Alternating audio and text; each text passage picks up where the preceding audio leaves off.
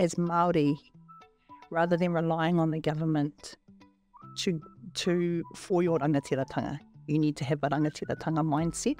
As a researcher, right, you think, man, we're lucky. Oh, at the end of the 2 days, it's actually whai mana, whai rawa, whai oranga, puina. If that's not right, we're never going to be right. All the diaries, all the accounts say our people dominated commercial fishing. Steeped in your reo, steeped in your, Māori culture. You can do anything in this world.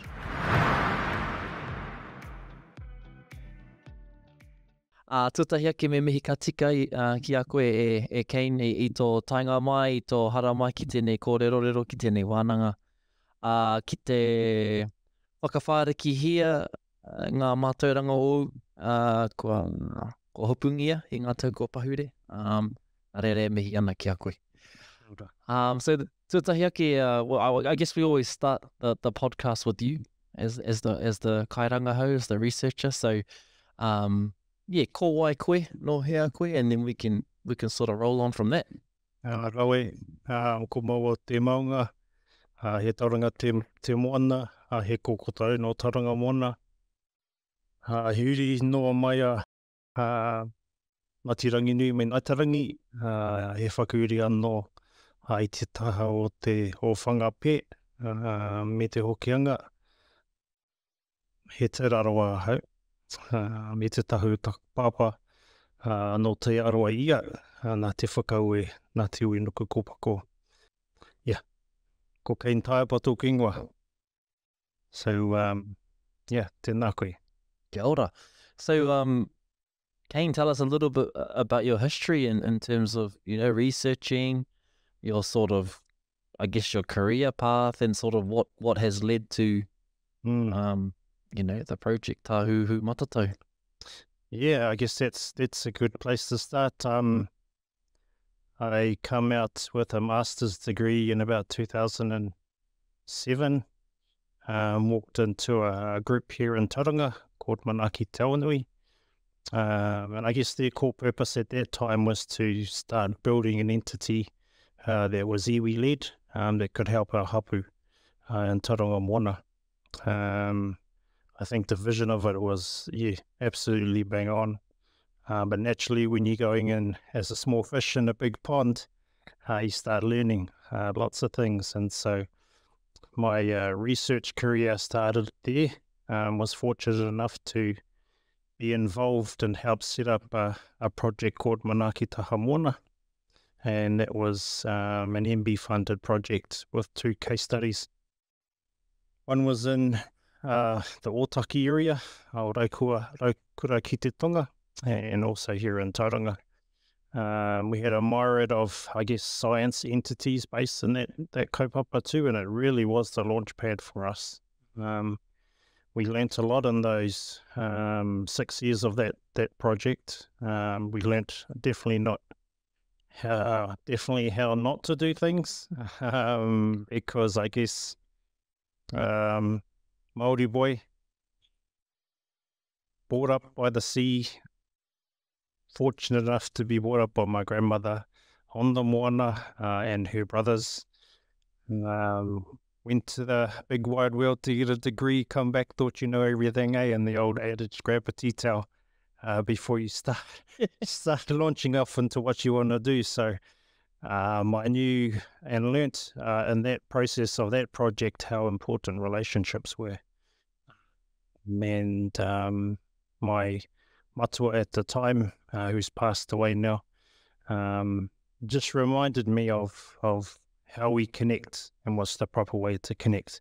And being mindful too, my connections are already been put in place through whakapapa. So traversing around the Moana, coming up with ideas, and then coming back, reflecting, and then going back out to my whānau again and actually just listening, understanding, and getting an inkling into, I guess, what they're dealing with in that time and period. Fast forward a couple of years, Rena hit the rock, and so everyone's scrambling again, and so we're more learnings and more whawhai and more understanding. And I think fortunate enough for me, I had a good mentor with me, Brother Rion. He's still here today. He's quite an influence on my life in Pāropata. Just reminded me of a process, right? A reflective process, and every time you go through hard times, there's always a light at the end of the tunnel. But when you do come out into the light at the end of the tunnel, make sure that you've learned something. So that's always stuck with me, and I've kind of brought that into our research. At Manaki Tawanui, we kind of grew that into quite a big outfit, I guess. And used, I guess, sustainable seas as another pivot point to grow what we wanted to do. And a lot of those things were structured around use of maramataka, traditional kupu around our assessments and our taiao, making sure that our knowledge holders are at the forefront of where that information comes from. And we're talking about our kaumātua and our Pākeke, our aunties and uncles who do the mahi, right? They know absolutely a lot, and very thankful to understand and be aside with them and then grow a team. I think our team ended up to being close to 12 researchers, all Māori, all fresh out of university. We had got into a stage where we were able to subcontract all our kaumātua for their time, so it was a really cool inkling, and sustainable seas was a huge pivot point for that. Sounds like a mean hiding. Yeah, huge journey. yeah. Kind of going from what you've just said, it kind of feels like you've gone from, the teina to somewhat of a tuakana where you've got a team and you're probably being that sort of mentor person for your, researchers just out of uni. So it's kind of full circle in a sense, Yeah, somewhat. Obviously, you'll still be learning. Yeah, 100%. And we should all have that whakaaro in mind, and I don't put myself as knowing everything, but I know people who do know things, and I think it's important to have them in the circle if there's a kaupapa or an intervention to have a discussion about. So yeah, definitely. So we've sort of got the background in the history and your research history, and then we've sort of come to Te Tāhuhu Matatau. So tell me a little bit about the project. What was sort of the goals? What were you looking to achieve, and a bit of the whakapapa around it? Yeah, so that kaupapa actually started in phase 1 of Sustainable Seas. It come out of the whakaaro of the whānaus we were working with here in Tauranga. Across the Moana, we had built quite a good kāhui, I guess, of looking at ways to do work with our whānau. But one of the things that was always coming out is that the knowledge has been lost through some form of another, whether it be matua passing away or whaia passing away.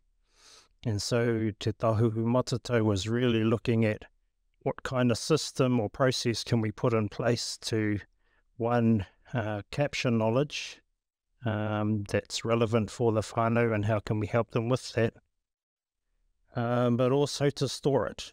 And so in phase 1, we began, I guess, a pilot around looking or talking to our whānau around the Moana, around if we were to set up some form of a structure, what would that look like? And everyone kind of gravitated to traditional methods, oral waiata, and the like, in terms of creating storage protocols for collecting information. And then others talked about digital modes, I guess, and looking at digital methods for storing information, having it accessible to those whānau, coming up with the right determinations around who owns the mana of that kaupapa. And more importantly, the kōrero that went in was enhanced, mana was enhanced coming out. So had some great conversations around that. And so Te Tāhuhu Matatau in phase 2 was to build that tool and look at ways to do that. Also, to probably good to mention that Te Tahu Matatau was paired with the Ngātohu project. And so there was the Ngātohu project was set up to reclaim knowledge around maramataka within different areas. And we used Te Tahu Matatau as a way to store that information for the whānau who were navigating through that reclamation process. So it kind of worked really, really well in that. Yeah, I think that's kind of what the base of it was.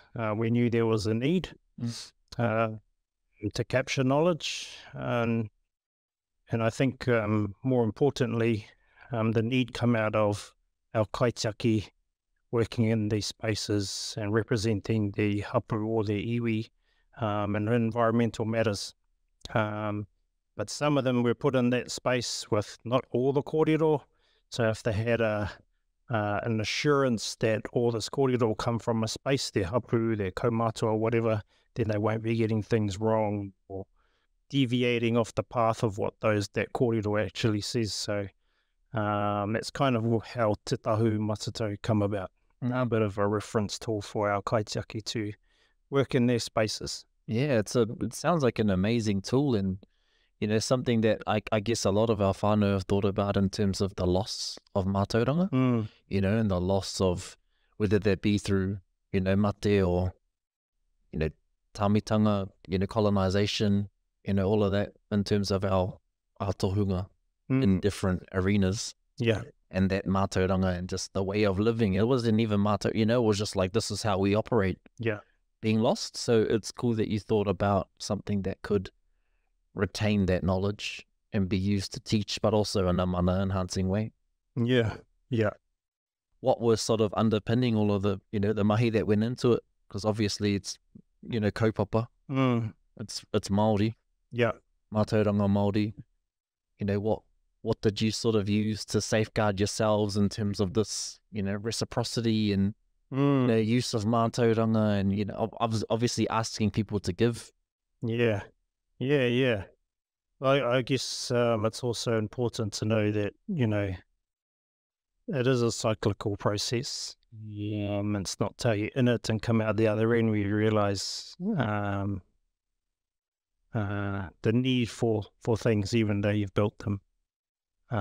So I guess like for us, we wanted to ground that kaupapa in something and frame it in a way that was really resonant with everyone we worked with. And so at the second phase, we've got our whānau from Tauranga, our whānau from Tokomaru Bay, our whānau from Ngāti Kuri, and so they have a myriad of knowledge. You got waka builders up there and maramataka experts, Paparao, for example, so, you've got all these quite intimidating people with all their knowledge. And when you start talking to them about a digital tool, they just switch off. I don't use a digital tool to learn what I know. So we started talking with those matuas and around, what would be the best framework to create the space and have the discussion. And so we naturally reverted back to our pūrākau. Nā kete o te wānanga, right? So the pathway that Tānei took, how he was chosen to go get the kete, trials and tribulations that he met with his brother, Whiro, to get the to get the kete, the jubilation of getting the kete, the importance of what the kete are for. Not to mention all the other mātauranga around that kete and those purposes. You talk about pūre and preparing yourself to receive information. So those were quite important. And so we were lucky to spend a good year on just having a wānanga about ngā kete o te wānanga. And so as a researcher, right, you think, man, we're lucky to have time with these matua, but also to acknowledge their time too in terms of resourcing. So that was really cool, and that's kind of where our framework for Te Tahu Matatau, or that tool, come about. Yeah. I guess you mentioned that you sort of built strong hononga and relationships with whānau around this rohe, which I think is pivotal in terms of research, but just as a general sort of, I guess, principle of life, building good relationships. How did you go about that?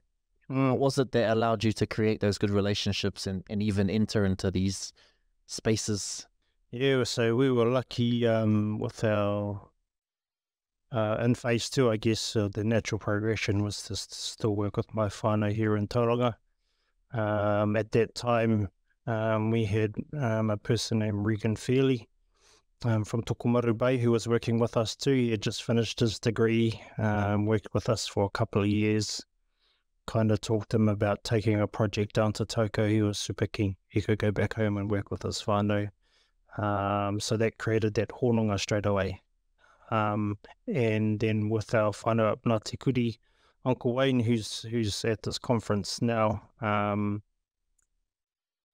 had heard about my uncle for a long time, and I had heard about him through an auntie. And I was keen to go up and see him. And so when I went up and seen him, and this was before the project was even thought of, I sat with him for a couple of days, and we went to, significant sites up in the Taitokoro, right up north, Kapo Wairua, all these places that just make you feel tau, right? And so then I knew that, I was lucky. To have an uncle that still held lots of knowledge. But one, he was keen to share it. And so I guess there I asked him, if we have a kaupapa uncle, would you be keen to be a part of it? And he says, well, it depends on the kaupapa, actually. I don't know if that's a taitokiro thing, just take it as it comes. But we had a good base of researchers, young Māori researchers, who were thriving for that knowledge, and guidance. And so the whakaaro was, if Uncle could be a part of it, he could bring in our whānau, and then, it'll grow us as a research group.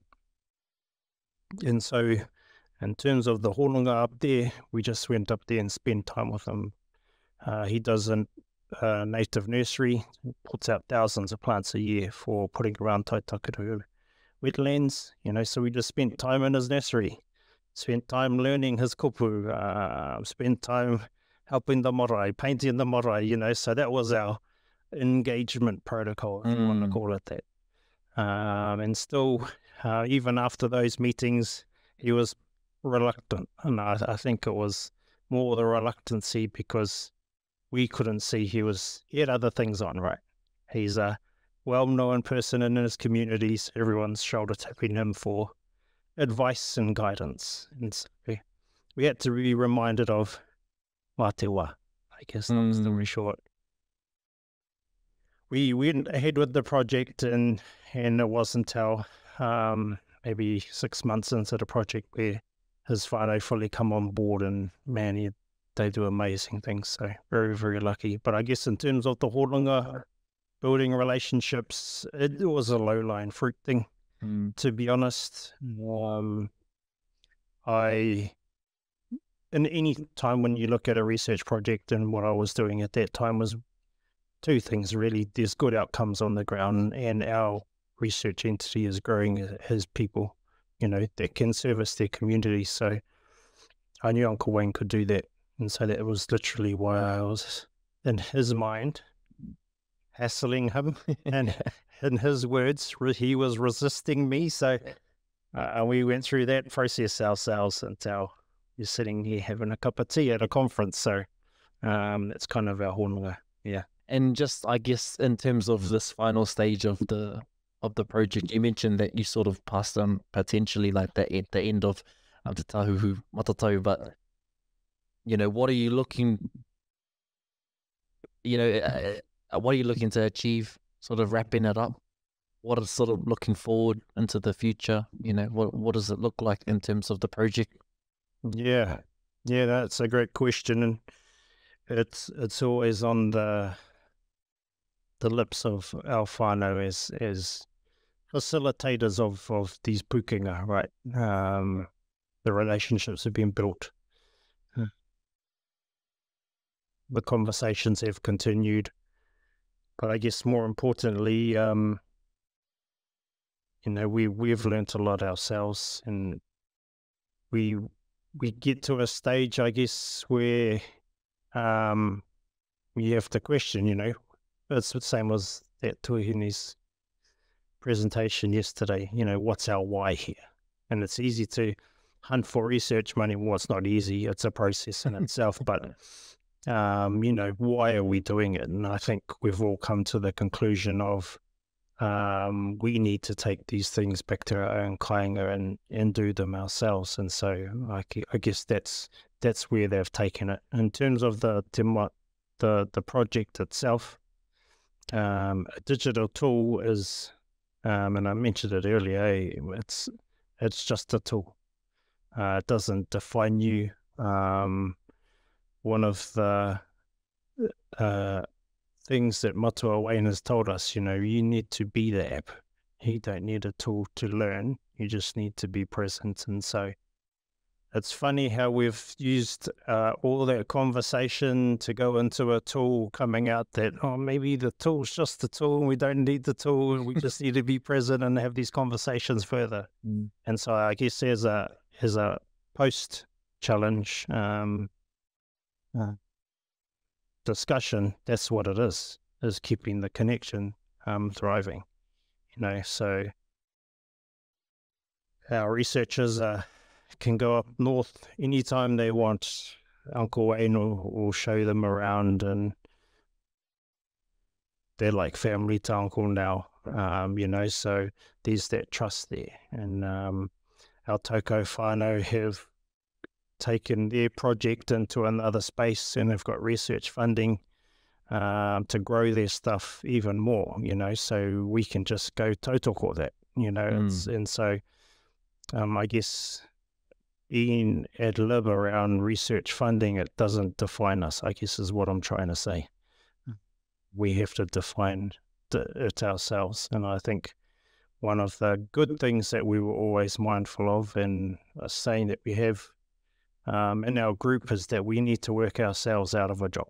Because if we stay in there for ourselves, and then it's just ourselves we're focusing on. So I think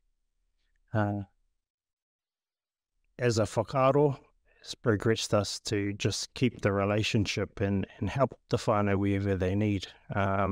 Being mindful, you know, our whānau both in Tauranga, Moana, Ngāti Kuri, or across the motu, the dynamics of what they have to deal with on a daily basis, let alone a yearly or temporal basis, is huge. So I guess at the end of the day, the project, as important as it was to connect us, doesn't define us in our connections going forward. So, yeah. Beautiful, beautiful. And I guess we've been asking sort of, in terms of looking at the apopotanga and, you know, the up and coming researchers, Arangaho Māori, you know, what would you say to them, you know, to potentially people that might not think about researching as a career or looking at getting into it? Yeah, how whakaaro? Oh, no, that's a great question. And I know, like, in my era, that makes me sound very old, but like when I first got into studying and coming out, a lot of our Māori whānau had just been revitalised in their language, you know, and I think today our up-and-coming Māori researchers know their language very, very well, and I think that's just an amazing, powerful thing, because it's not until you look at the taiao through your reo is that you actually understand it in a Te Ao Māori way. And so, man, I nothing but love for that, you know what I mean? So it's a huge advantage that I know I didn't have, because I didn't think it was that important to me. Well, not important. I had just focused on becoming on my degree, and that's all it was. And so, come full circle, you know, I'm not envious of our young whānau. I'm just, man, I just can't wait to see what happens. And so I think for our up and coming young Māori researchers, the tono is just to be yourself. Hey, you've been taught your values, and they sit in there very well. It comes out in their reo. I don't think they should change that at all. Beautiful, beautiful. No, mean kōrero, and I think you've sort of for me anyways, I sort of understand where the project is and I guess a bit of the whakaaro, the whakaaro nui that you have and your organisation has towards researching, and it's beautiful. Yeah, it's lovely. Sure. Yeah, so I just want to acknowledge that and acknowledge you for the mahi that you've done and you will continue to do, in personally, but also in uplifting our future researchers and you know, kai rangahau Māori. So e mihi ana. I think ko nawhi tērā, but if there's anything else that I may have missed or that you sort of wanted to acknowledge, absolutely. Like I mentioned, I had left the space, and I don't know if you're interviewing Kili Ronata, but she took over and she's just done an amazing job as well. It's funny, it's not till you looking from outside in you realize, man, that's cool. So there's that, and then I'm also mindful that, you know, a lot of this wouldn't happen if there weren't people creating spaces for other people. You hear about it in our little project, Uncle Wayne creating space for us to be in Taitokerau, same with Regan and Tokomaru Bay, but